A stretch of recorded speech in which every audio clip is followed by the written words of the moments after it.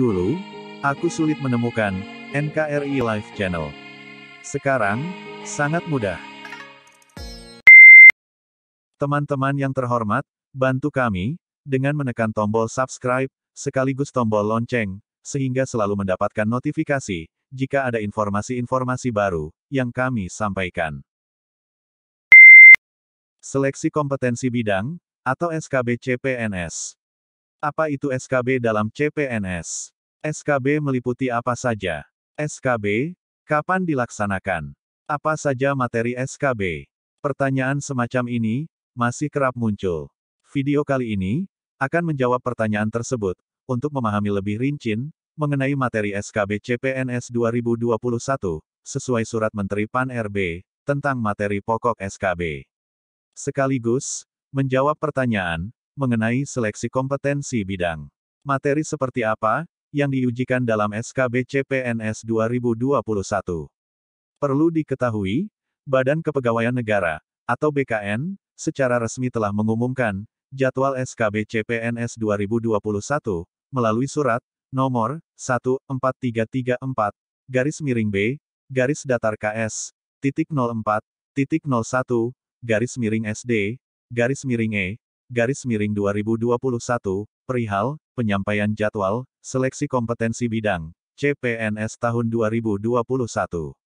Disebutkan dalam surat itu, SKB CPNS Tahun 2021 yang menggunakan CAT BKN bagi Instansi Pusat dan Instansi Daerah di lokasi BKN Pusat, Kantor Regional, dan UPT BKN dimulai pada tanggal 15 November tahun 2021. Ketentuan mengenai SKB CPNS 2021 tertuang dalam Permen PAN RB nomor 27 tahun 2021.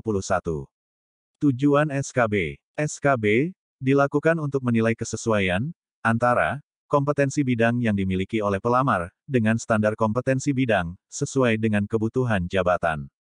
SKB CPNS 2021 dilaksanakan menggunakan sistem CAT yang diselenggarakan oleh BKN.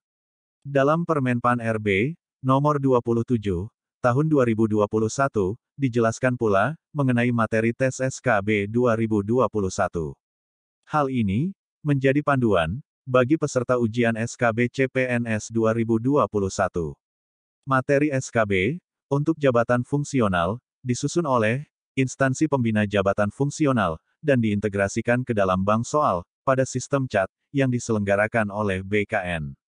Teman-temanku, kami doakan semoga teman-teman yang mengikuti SKB dapat berjalan lancar sesuai harapan kita semua. Bagi teman-teman yang melihat adanya indikasi kecurangan, dapat memberi informasi melalui lapor.go.id. Semoga informasi ini bermanfaat untuk teman-teman. Terima kasih dan sampai jumpa.